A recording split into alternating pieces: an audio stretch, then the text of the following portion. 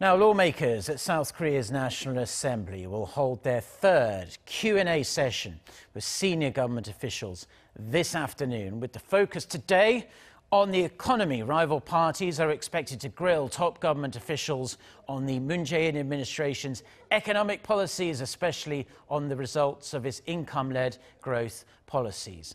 Lawmakers are expected to slam officials over slowing economic indicators, especially on the trade front, which has really been hit hard by Japan's recent trade curbs, as well as the trade war between the US and China. Another potential flare-up will be the ongoing probe surrounding newly appointed Justice Minister Cho Kuk and his family, who has been accused, they have been accused of making dubious investments in a private equity fund.